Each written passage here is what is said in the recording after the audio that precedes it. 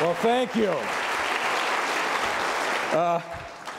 You know, Mark Murray's been a good friend for a long time. We've known each other for almost 25 years. He was the state treasurer under John Engler. And I was the deputy county executive for Ed McNamara, at the time was the major Democrat in this state. And Engler and McNamara would fight terribly. But when they finally decided it was time to resolve things, they'd call us, and Mark and I would go in a room together and we'd work it out. And we became very good friends in that process. But you know, you look at his life, what he's done for Grand Valley and what he's done at Byers, but you say, never did we imagine 25 years ago that he would be one of the major employers in the city of Detroit, and even less likely that I'd be the mayor. But you never know how life's going to turn out. How many of you were here when I did the presentation a year ago? And you came back. I guess I'm glad it's raining outside and you're in here, but I'm going to update from what we did a year ago. And so the question really is, from when we stood here, what's changed? So let me start with something first that stayed the same, and that is my relationship with the Detroit City Council.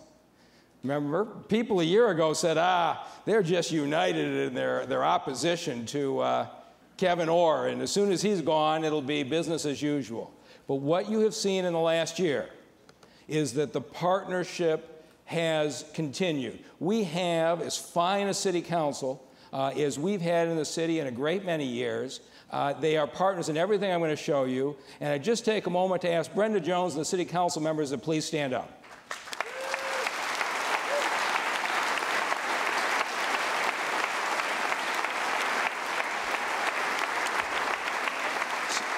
So this is a really interesting thing. Over the years, you'd have only a couple of city council members show at the chamber conference, the us versus them politics and attacking the business community. For the first time this year, all 9 members of the Detroit City Council are attending this conference. It's a different day. And I tell you, above all else, it's a tribute to Sandy Barua and the leadership of the chamber, because this chamber has been actively involved in the welfare of the city of Detroit, and the fact that all of us are here is because of the job he's doing. And Sandy, thank you for all that you've done for our community. So, what else has changed? First thing that's changed is streetlights, and probably the most visible thing. But when I started in January last year, nearly half of all the lights in the city were out. And when I stood here a year ago, we had managed to install 7,000, which is pretty, I thought, good. The yellow sections are the sections where the lighting was done. The green we were working on a year ago, and the dark blue we hadn't gotten to. And then last week, we installed our 44,000th light. I'm going to get out of the lights here. We installed our 44,000th light. And the green is where we're going, and by the end of July, every neighborhood light in this city will be done. So what you've got is that in neighborhood after neighborhood, this now looks like that. And our main roads are being lit to a standard that you're going to be able to read a magazine at night. We are making some progress. EMS. We all remember the stories a year and a half ago about people waiting an hour for an ambulance. They were true. They were some tragedies. And so when I started, we only had 13 ambulances. We basically ran them around the clock. And it was an 18-minute response time, the worst in the country. When I stood here a year ago, I said, we got 17 ambulances on the street. We got it down to 14 minutes. And now we're down to 10 minutes. We're starting to approach the national average. And the good thing is, if you look in the last year, we've hired 100 new EMTs, and we've got 38 working ambulances, which means we can maintain the vehicles while the others are on the road. You aren't seeing those stories about people calling 911 and having no response.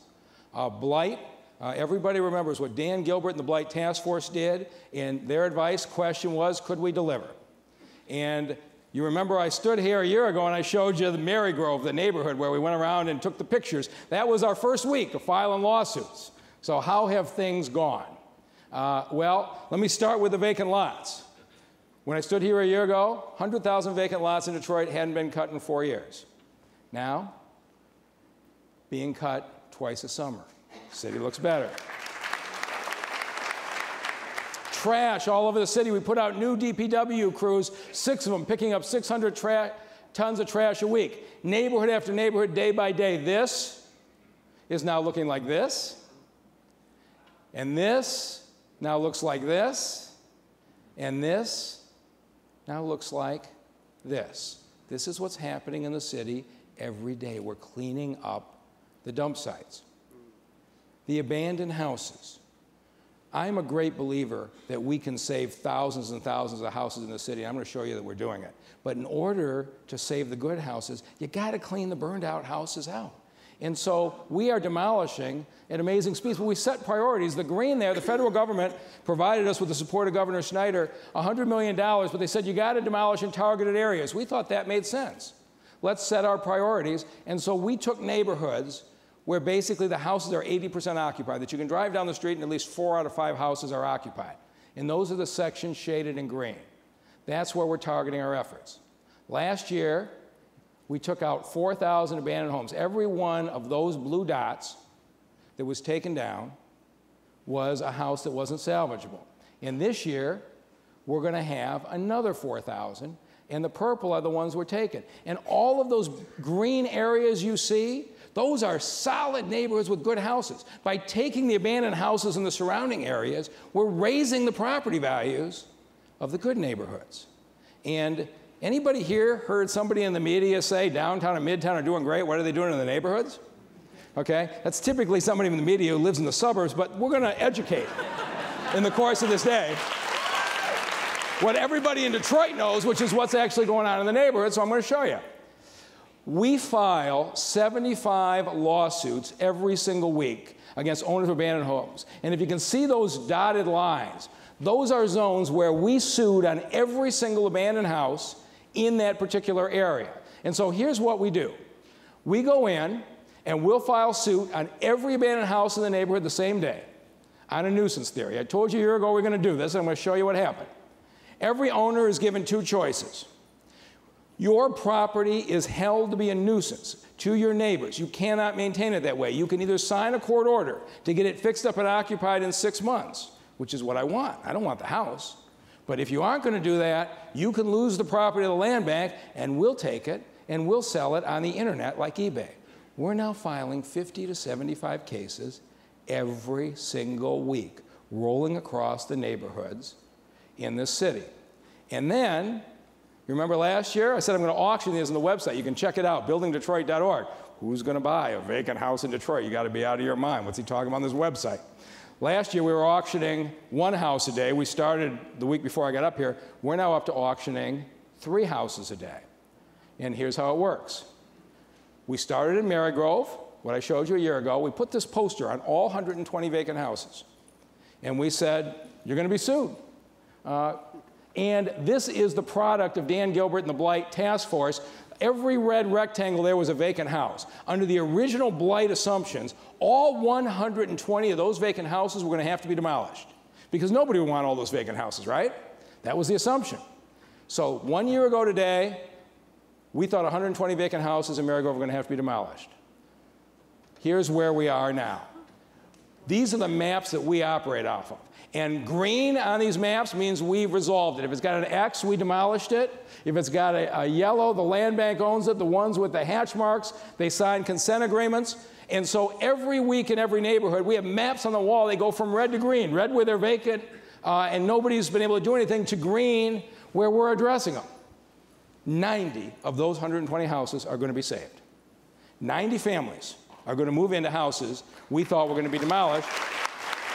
And we've already sold 33. So we sold this house on Wisconsin that nobody thought anybody wanted for $8,000. So that's a good day. And then we sold this house on Roselawn for $11,000. And then we sold this house on Ohio in a neighborhood everybody walked away from. These houses have been vacant for 4 years before we sold them for $30,000. Last Thursday, we sold 3 houses in one day. Okay? There hadn't been 3 houses sold in this neighborhood in 3 years. We sold 3 in one day, and they're typically going between $5,000 and $10,000. People are buying them for $5,000 and putting $30,000 into them, and they're rebuilding the neighborhoods. Boston Edison, if you're familiar with Detroit, beautiful area. Henry Ford once lived there. Barry Gordy once lived there. Joe Louis once lived there. 149 vacant houses when I stood here a year ago. 149 demolitions coming. I didn't believe it. So we went and we started suing, and we took the title. I'm just going to show you what happened last weekend. This last weekend, on Friday, we sold this vacant house on Edison for $80,100. It was going to get knocked down. Crazy, right?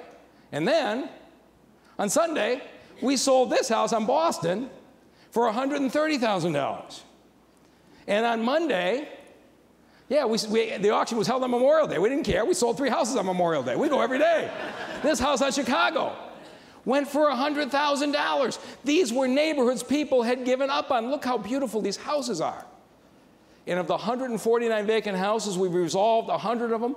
Only one house in the Boston Edison neighborhood is going to have to be demolished. This is the progress that we are making. So, how much have we actually done? We started the suits in May. We have filed 1,900 lawsuits against owners of abandoned houses. 468 have signed consent agreements. They're fixing up the house without us doing anything. Of course, that's what I want, because when they see all the other houses being fixed up, they say, my house has value. I can fix it up and sell it. We've taken title to 400, we've sold 320, and in our 1,900 lawsuits, we have not lost a single case. Not one time has a judge said, yeah, the house is abandoned, it's a nuisance to your neighbors, but it's okay. That's not happening. So, what does it look like, these hundreds of houses? I love hanging out in these neighborhoods. So here's the very first house on Marygrove that signed a consent agreement, and there's how it looks today. This house on Vaughan is how it looked when we sued on it, and here's how it looks today. This house on Bentler looked like this about 8 months ago, and here's how it looks today. I spend every day driving neighborhoods. I drive the staff nuts, but I love this. Hey? This house on Ohio, here's how it looks today. You want to see what the inside of some of these look like?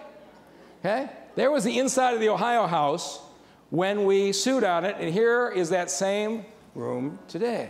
That's right. Here's the bedroom in Ohio, and here's the bedroom today. We are turning these vacant houses into homes for family. This house in Woodbridge now looks like that. Okay? Apparently it's from the Up movie. Maybe somebody here knows what that means, but we got some kind of kids movie fan who duplicated the house. And this house on Longfellow looks like this. You want to see a beautiful Boston Edison house inside? Here's how it looked when we filed the lawsuit. Here's how it looks today. This is what we are doing hundreds of times. And this is how it looks today. We're making some progress. So I do get a little irritated when somebody says, what are they doing in the neighborhoods? I say, come drive with me, I'll show you. It's hard to miss the progress that's being made. And here's the thing I've said over and over. I want to be judged on one standard. Is the population of the city of Detroit going up or going down? We went from losing 1,000 people a month in 2013 to 500 people a month in 2014. Our numbers are looking like we're losing 250 a month here. We're getting close to the day when we're going to reverse that 60-year trend and the population of Detroit is going to grow. So, all right. So, I want to stop and say thank you to the governor and the legislators for a major success that happened last December. In December, the legislature adopted these 2 bills. John Walsh, a Republican, Phil Kavanaugh, a Democrat from Detroit. We were facing a huge foreclosure crisis. There were a lot of properties being foreclosed, but most of them were vacant houses. But we had 18,000 homes that were being foreclosed on where there was a homestead exemption, which means the owner owned the house, the family was living in the house, it was going to be foreclosed on. 18,000. What were we going to do? I sat with the governor on West Outer Drive. I showed him the problem. I said, the problem we have today is that under state law, if the treasurer wants to work out any payment plan, he's got to charge people 18% interest. You're not doing them any favors. So now the city's coming back. People want to stay. They can't afford to pay 18%. We'd like to be able to spread the payments over 4 years and charge 6%. Governor said, I'll support you. I give so much credit to the representatives and the senators from the city of Detroit who fought for this for a long time. We got the bill through the Senate, got to be the last day before session closed, before Christmas. And you remember everybody in Lansing was totally consumed by the road package, all anybody was talking about. And the bill had gotten through Senate committee and it was about to die. And I needed to vote on the Senate floor. And I went to see the Senate floor leader, Arlen Meekhoff. I said, Senator, I need your help. I need you to do this vote. He says, you want to talk about roads? I said, no, I want to talk about foreclosures. He says, foreclosures? I said, yeah, we got this bill. It's all the way through. I just need you to schedule a vote. And Senator Meekhoff represents Olive Township. Now, if you haven't heard of it, it's west of Grand Rapids. He's a Republican. I guarantee you foreclosure was not on his mind that day. But when he heard the story, he says, Mike, I'm not sure how I'm going to do it, but I will get you a vote on the Senate floor before we adjourn. And he did, and it passed the Senate.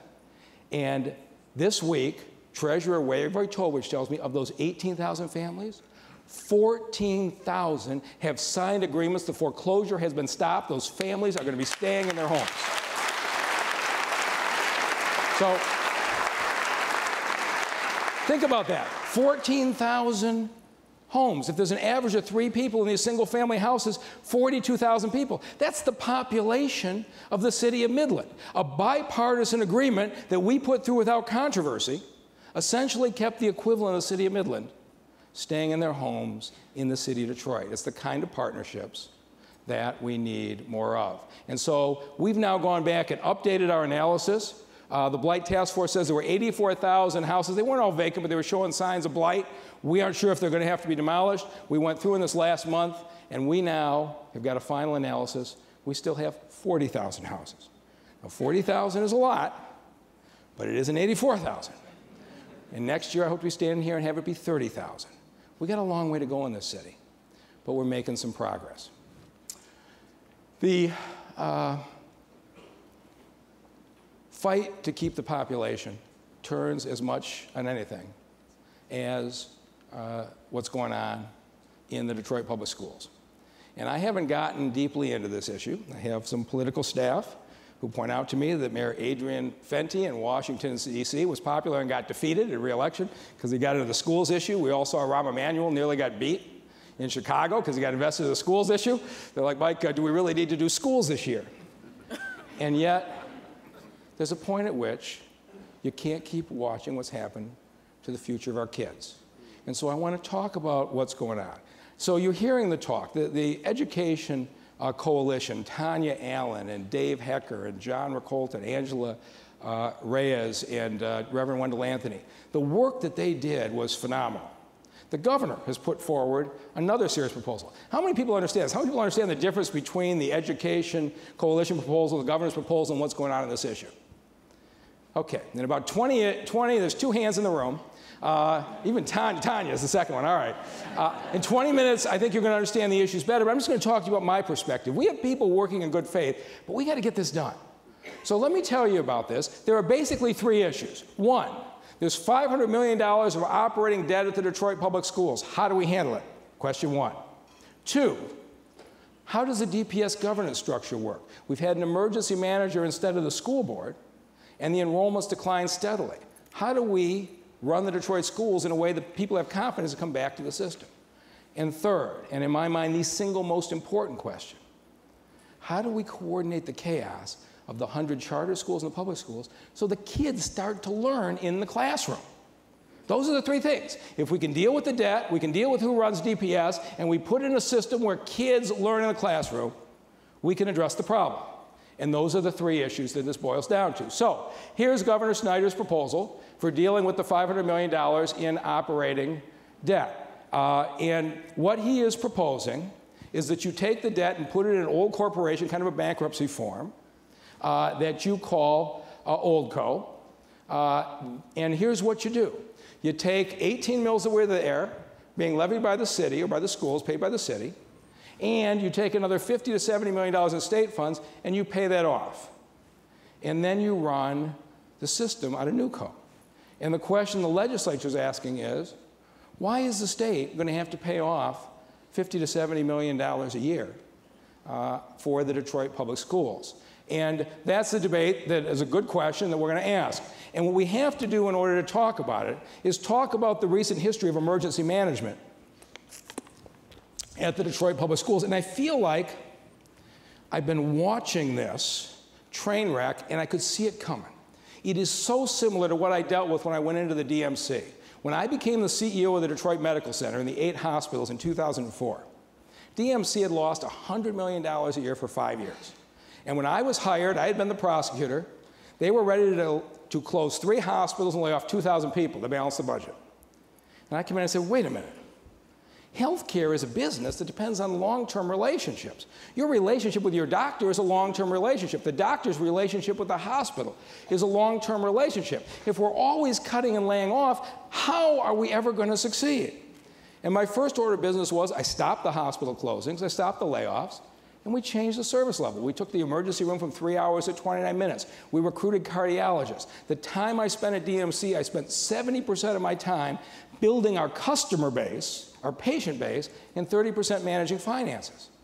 The problem is the point at which Jennifer Granholm appointed the emergency manager in 2009 with Robert Bob. You said to the people of the city of Detroit, the schools are in a state of emergency, Robert Bob is running them. But think about schools. It's a long-term relationship. You send your kid to a high school, that kid's there for the next 4 years. You want to go to a K-8 school, you're committing your child for the next 9 years. And so she appointed Robert Bob. He had a deficit of $200 million, and he promptly closed 30 schools and announced, with what I've done, we will have a $17 million surplus in 2010. Because he cut the expenses, he knew how many students he had, right? It's going to be a surplus. And I watched this and I said, I can't believe what I'm seeing. So what happened? In 2010, the deficit had grown to $270 million. People left the system. And so he announced he was going to close 26 more schools. This time, it will be balanced. And in 2011, the deficit had grown to $363 million. Now, in fairness to Robert Bob, under this statute, he did not have the authority to run the curriculum. He couldn't address the education in the classroom. And so when people from Detroit were just being told cut and close, they all left. So he said in February 2011, I'm going to close 70 more schools, and he announced he was increasing class sizes to 60. And newly elected Governor Snyder removed him. And they changed the law. And the new law gave the new emergency manager, Roy Roberts, the authority to handle a curriculum. And Roy Roberts, who I work with closely, did as fine a job as any human being could do in saying to the public, here are the improvements I'm going to make to the schools. We're going to improve education. Come on back. Except that if you're committing to a school for 4 years or 8 years and the emergency manager is there for 1 year, it didn't much matter. Roy Roberts succeeded in slowing the decline. People just left at a reduced rate. And so what you have seen here is 3 different emergency managers, every one of them outstanding people, highly qualified executives, and all that's happened is the deficit has grown and people have left. We have to give people a quality education if we're going to reverse the trend. So the enrollment in the city has been down from the time Robert Bob went in, dropped every single year, now to 47,000. Now, it was dropping before they got here. It was dropping under the old system. It took 10 years to lose half the enrollment before we appointed this emergency manager. Now we lost half the enrollment in 5 years. Okay? It's not solving the problem. And so what does it have, what effects does it have on the classroom? So this is Darnell Early, who's doing a great job as the emergency manager. He just put out a cash flow. Now, I know it's going to sound boring, but if you pay attention, it's going to shock you. This is this year's cash flow. He's going to spend $268 million in payroll. All the teachers, all the staff, everybody this year, $268 million. This year, he's going to spend $32 million paying off the debt from 2011. That's not the whole debt. That's what he's paying out this year. And $21 million from 2012, and $41 million from 2013, and $67 million. They're going to pay out $161 million in cash. And I saw Darnell earlier. I said, there's got to be a typo. He said, it's not. He said, that debt wasn't run up in the last 4 years. It was run up over 15 years. But yeah, So think about what that says. You're spending $268 million if you pay your teachers and your salaries, and $161 million out the door in debt. These children need more teaching, more support, more music, more art, lower class sizes, and instead, this is going out the door. And the state of Michigan sold those bonds and guaranteed those bonds. And so the governor has got to figure out what he's going to do, because whether you think it's right or wrong, the fact is the state guaranteed all of those funds. And so the governor says, okay, there are legal obligations. It was guaranteed by us. Well, then some say, well, okay, why can't we kick the can down the road that's been going on for a long time? Why do we need to deal with it now? Here's why the governor's pushing it now. If you look at what's happening at the DPS credit rating has been downgraded 5 times in 6 years. Twice in 2009, and then in 13, and then again in 14, and then again just a couple of months ago. This is the numbers that look just like the city of Detroit before it went into bankruptcy. That's the direction this is heading. And so if you're the state of Michigan, you have a choice. Do I wait until we run out of cash and go into bankruptcy and the state's on the hook for everything? Or do I figure out how we manage this obligation in a way that's reasonable? And so when the governor put forward Old Co and New Co, he's saying it's better financial management to deal with this rationally.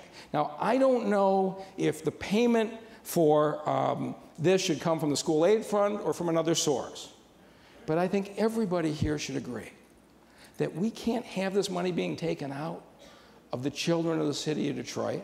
They didn't do anything wrong.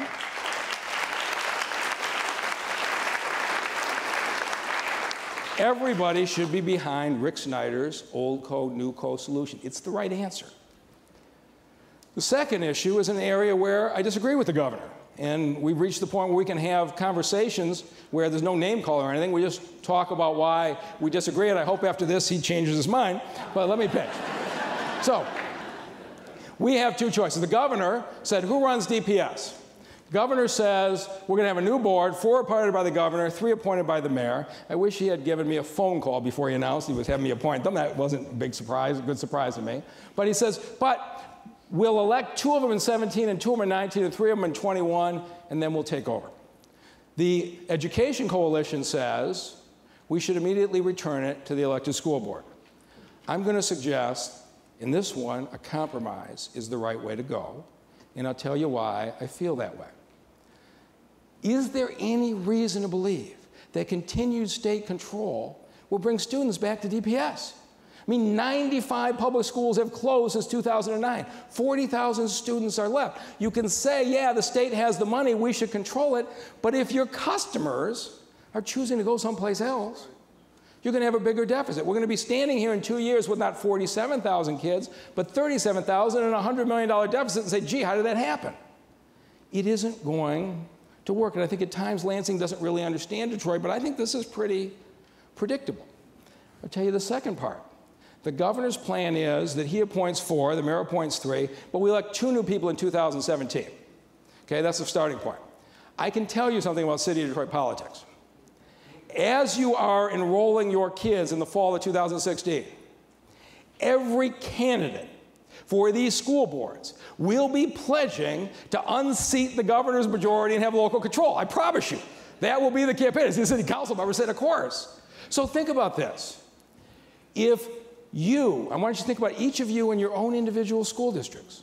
If you had to decide next year to put your kid in a high school or in a grade school for several years, and you knew that while the governor had control today, everybody was going to try and change that, let me see with a show of hands, if you had another choice, who would put your kids in that system?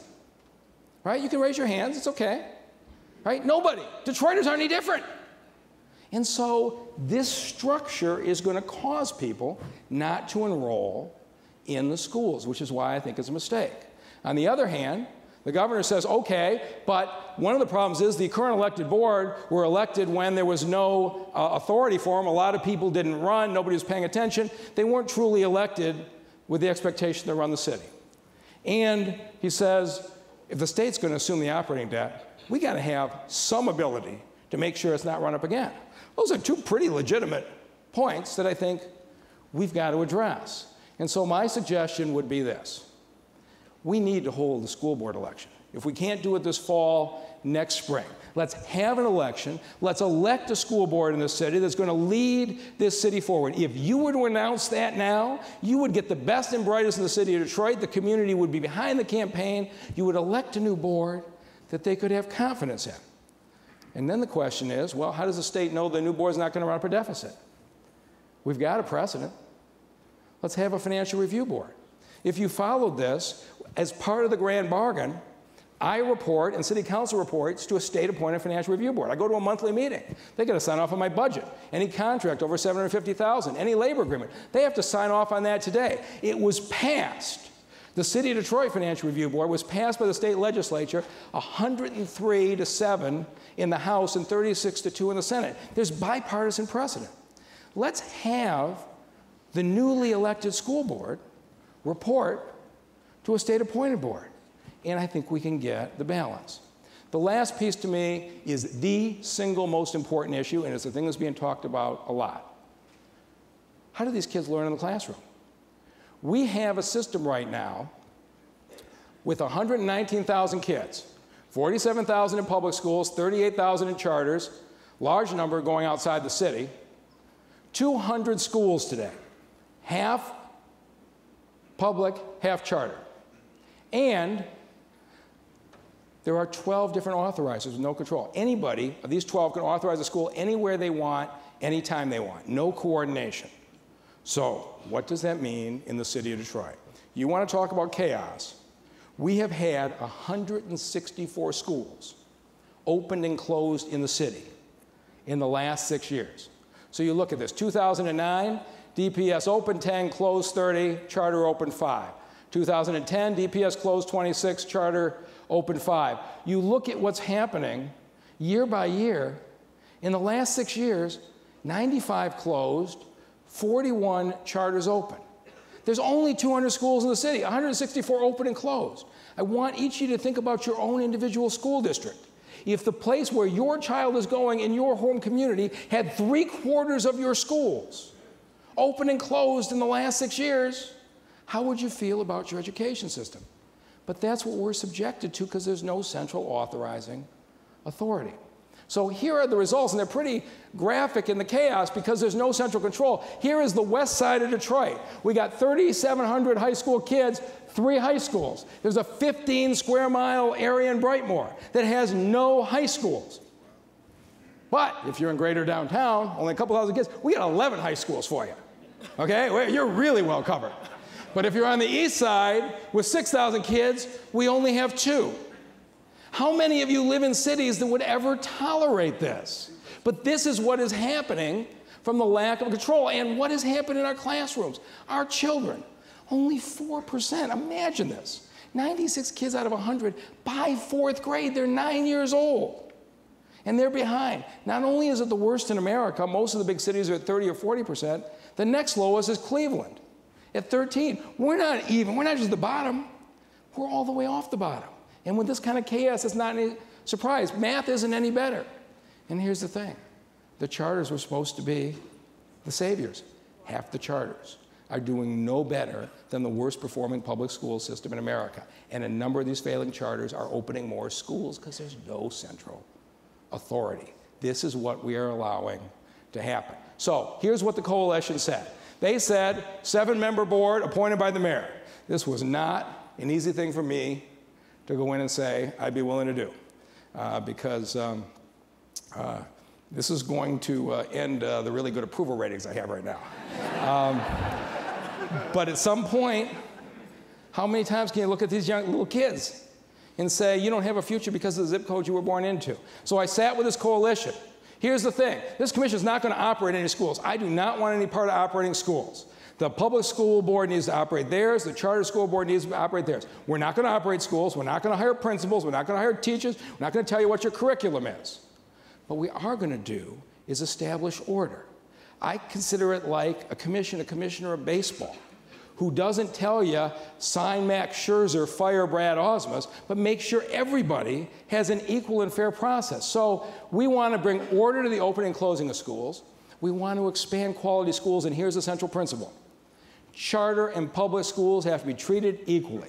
They should be absolutely valued equally. They should be supported based only upon whether there's quality in your school. Anybody who thinks the parents of Detroit are somehow defending a status quo have not been there. Parents in Detroit want choice. They just want good quality schools to choose from.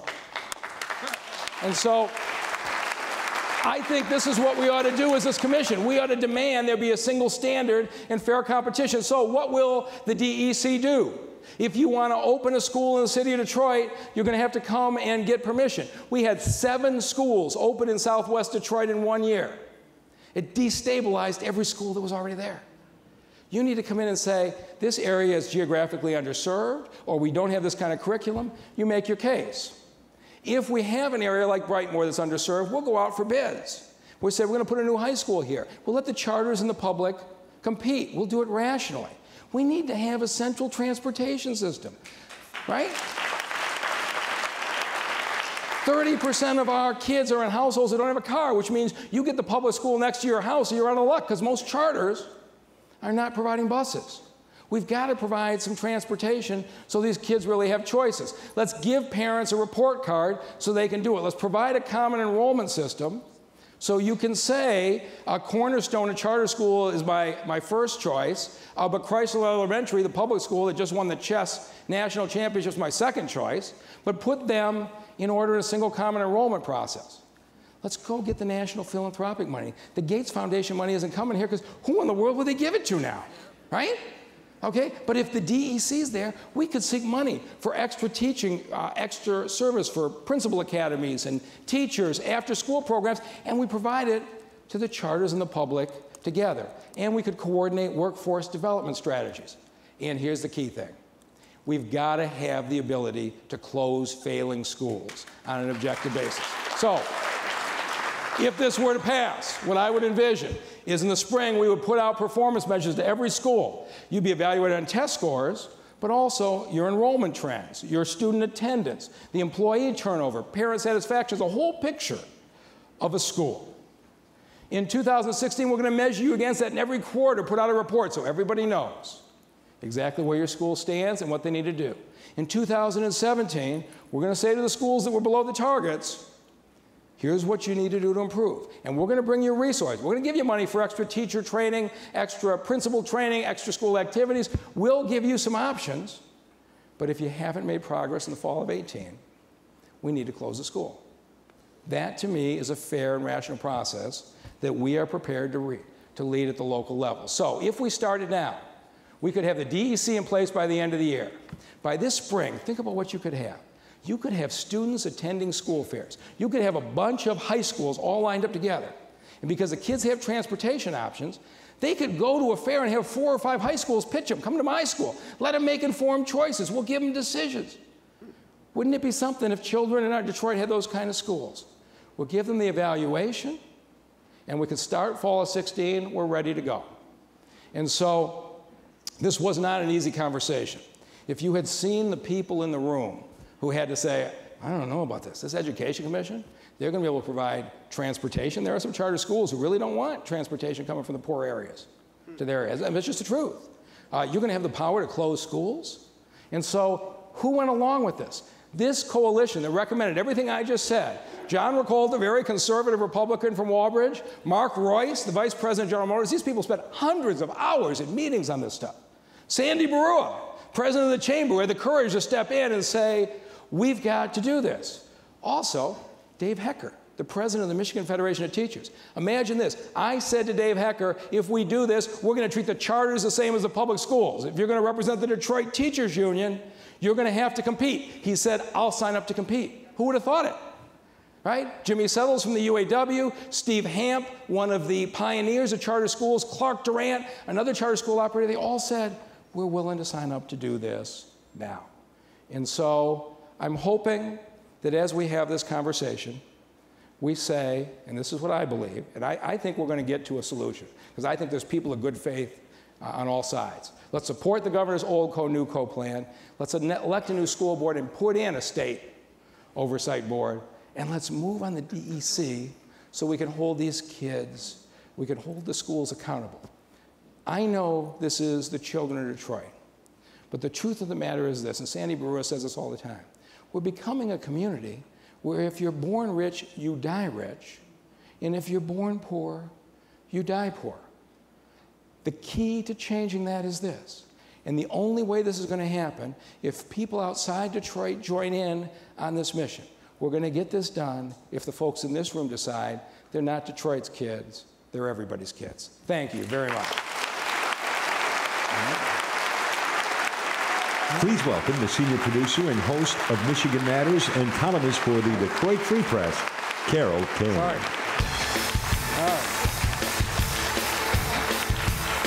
Sorry, Miss Jeff. I don't know what's going to happen. It's going. Well, Mr. Mayor, there was a nice report card on everything going on from last year, and everybody is worth applauding for all the wonderful things that have taken place. So as we start here with the questions, you're 18 months into your job. It has changed dramatically, as so many people in the room can experience themselves. Your job has changed dramatically. So how's the job going, and is it what you expected? People have been absolutely wonderful. I think we got the management team in place we want, the number of folks in the business community that have come forward. It just seems like every day we're announcing a renovation of an abandoned recreation center into a new restaurant and community center, the expansion of the Sakti Manufacturing Center in Southwest Detroit, the building of the new neighborhood in Brush Park. People have just been wonderfully supportive. The president's been supportive. The state of Michigan's been supportive. And I really couldn't have asked for any more than what I've had. When you look at all the issues, you outlined a variety of topics here and things you've been working on the last year. What rises to the top to you as the #1 challenge that you're facing as mayor? Well, I would say the schools, and the second issue has got to be de-insurance. We got to get these car insurance rates down, and I'm hoping we got a bill pending before the Senate Insurance Committee. It's up for vote next week. The chairman, Joe Hune, I think is committed to getting this done. But I really do believe we can cut the car insurance rates by $1,000 a person in Detroit by next year, and that's what we're going to do. So when it comes, a Detroit resident applauding out there. You can tell who's from Detroit. Yeah. The rest of you don't understand, but I've said this before. My car insurance went from $3,000 to $6,000 when I moved into the city. It is astonishing the way Detroiters are paying for insurance. With the plan that you've outlined here, on average, how much will people be saving, and realistically, to try to get this through Lansing, what's it going to take? I think we're going to get it through. So you had a fascinating thing. Most of the insurance industry is supporting us, and at this Senate hearing, I testified, followed by representatives of the NAACP and the UAW, all testifying for auto insurance reform, and the legislators never thought they'd see the insurance industry, the UAW, the NAACP, and the mayor of Detroit all on the same proposal. So I think, I'm not telling you there aren't places where they're going to play defense on us, but I think we're going to get it done. Yeah. Everybody knows that you are a car guy, you love to drive, you drive yourself. I read the story with interest about your police chief, James Craig, saying he wouldn't stop overnight somewhere to fill up his car. So since you drive yourself, you have any concern about stopping at a gas station at night? Everybody is conscious, but I've been in this situation where you say something that gets interpreted in a way that you didn't mean. There's no way Chief Craig meant to say that, but if you're going to hold us to the interpretation of everything we say, you can do gotcha all the time. But I think everybody in Detroit is conscious, whether you're filling up gas day or night. It's prudent, and I got to tell you, there's a whole lot of suburbs where you ought to be conscious when you're filling up gas. So everyone who has been coming to this conference for years knows that schools, Detroit Public Schools, has been near and dear to you for a long time. I remember years ago when you single-handedly stood up here long before you were mayor, and asked all the corporations here to adopt schools in Detroit to help fix them up. They were in many disarray, needed paintings and so forth, and you did that. So on the heels of the conversation this morning with John Ricolta, Tanya Allen, talking about what's going on at DPS, so many people are asking, Mr. Mayor, why don't you take over Detroit Public Schools? If I thought I could manage the schools and make them better, I would say so. But I'm trying to be honest about our management capacity. If you look at what we've got to do, this city is still too violent. I'm spending a lot of time with Chief Craig. We're building up the management team in the police department. The buses still are not running the way that I want them to. We're spending a lot of time there. We got to bring jobs into the city. Our management team is working 18 hours a day to run the systems that we've got. So I don't believe to try to run 100 schools and every time a teacher hits a student with a broom, everything in the administration stops because that's a very serious issue in the city, we couldn't function. And so I tried to find the right balance. And in the conversation with the Education Commission, I said, you know what, I think an elected school board is the right thing to do. I think having a state oversight board is the right thing to do. And so I don't see us getting involved in running the schools, but we absolutely have the capacity to run an education commission to make sure every school operates on a fair and level playing field. And so it seemed like to me that was the right balance. There's going to be a lot more conversations taking place. The governor has his plan for DPS. The coalition has his plan for DPS. The state's going to be involved, the governor's involved, you're involved. Have you had conversations with the governor specifically about his plan and maybe figure out a way to blend what there is? And what have those conversations You know, they're all constructive. And of course, Tanya Allen and the Education Coalition has had a number of meetings with the governor as well. There are people of goodwill on all sides who are trying to do the right thing. And I'm optimistic that we're going to get there. It's a different tone. We can disagree now without calling each other names. We can actually have an exchange of ideas. And I'm confident between the Education Coalition, the governor, the legislative leaders, in my administration, we're going to get to a good solution. So you've had many conversations with the governor. How do you describe your relationship with the governor, if you had to put a few words on it? We get along a lot better since Kevin Orr's gone. Oh, really? You want to explain a little bit more? Yeah, no, I mean, that's, you know. Okay. I never agreed with the appointment of the emergency manager, but that's behind us. Yeah.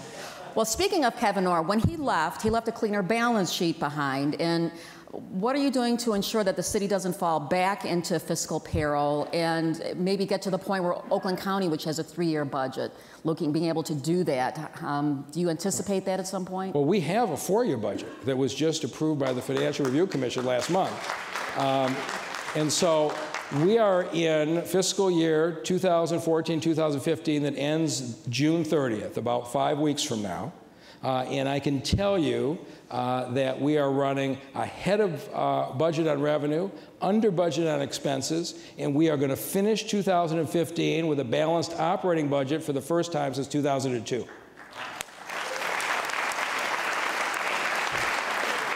There's a lot of conversation up here about the Great Lakes Water Authority and conversation whether it gets off the ground in July, as people have been saying it should be getting off there. What does Mayor Mike Duggan have to say about it? I have to say that I'm under a federal gag order, and I can't talk about it. But Mark Hackle did, so... Yeah, I know. He's not as afraid of the federal judge as I am.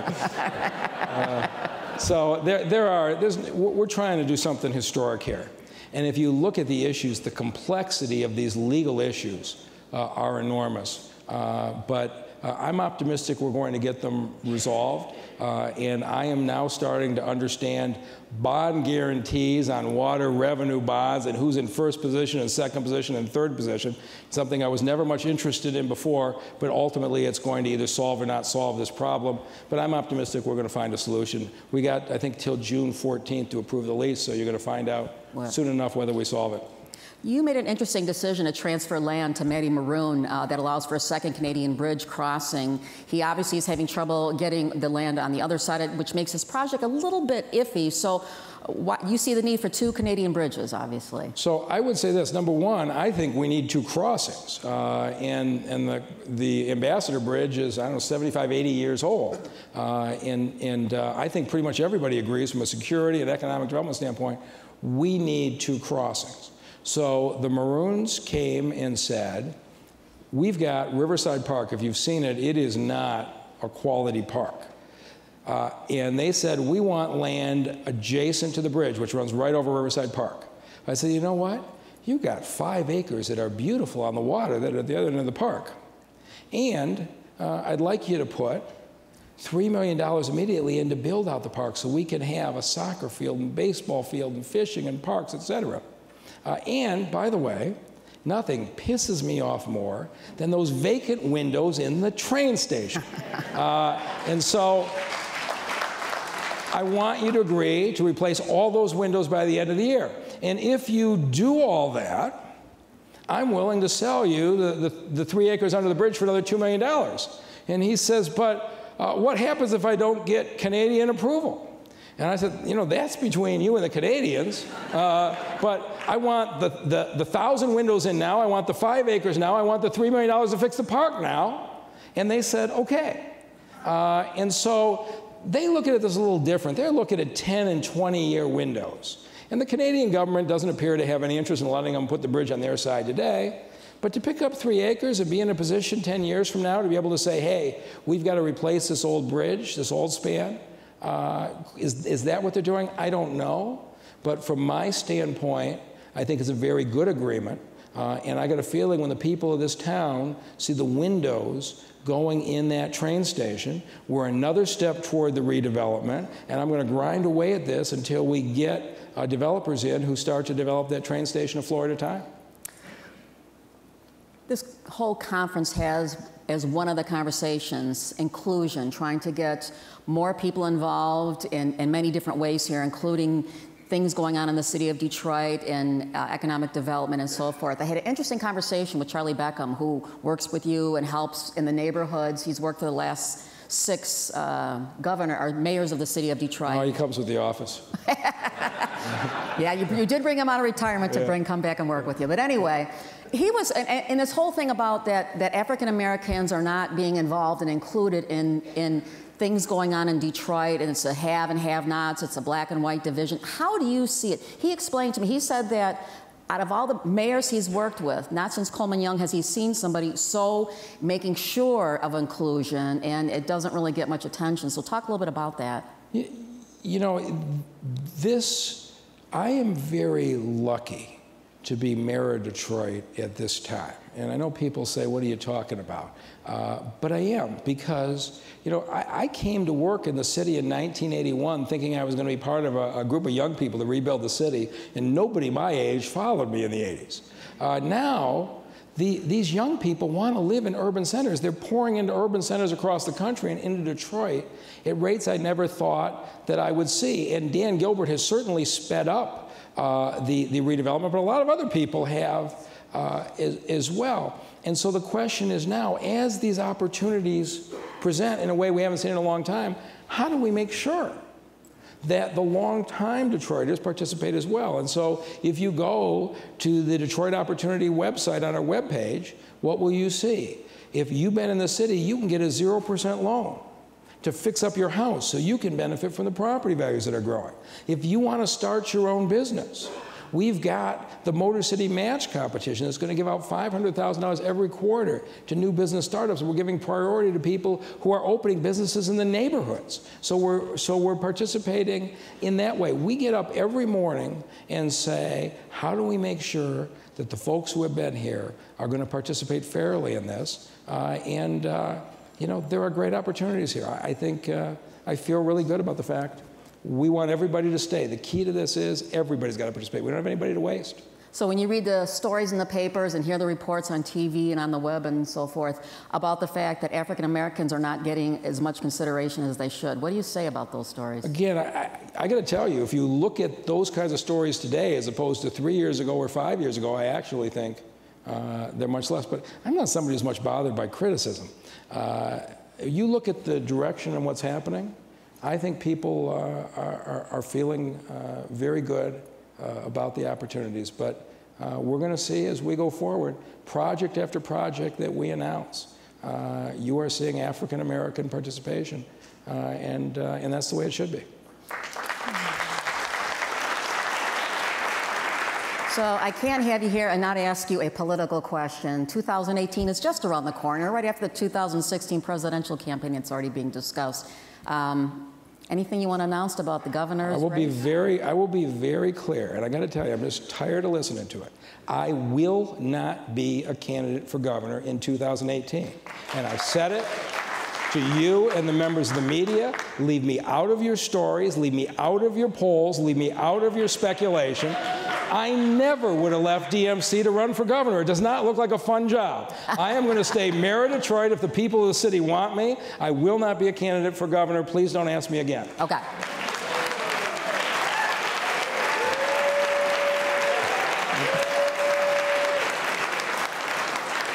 I'll assume that's a no. I'll take that as a very... So, a year from now, when we come back here, what do you hope to be able to announce that has changed and improved here? You can see what we're doing, but I'm hoping we're going to have dozens of new businesses started through Motor City Match. I'm hoping this year we had 25 neighborhoods that grew in property values, which is remarkable. I hope next year it's 50 neighborhoods that grew in property values. And I hope that I'm here talking about what the Detroit Education Commission is doing to improve the schools. You can. So you're convinced that this will get resolved in the next year? You know, there are people of goodwill on all sides. These are tough issues, but I got to tell you, the tone of this is everybody's trying to find a solution, and I can't say enough about Tanya Allen and all the folks on her team. We wouldn't be anywhere if it weren't for them. And so, Tanya, thank you. Well, Mr. Mayor, we want to thank you for taking time to share with us, give us an update on things. Very optimistic, some great things going on, a lot of challenges still ahead, particularly in education, but thank you so much and for joining us. Thank you, Carol. Thank you, sir.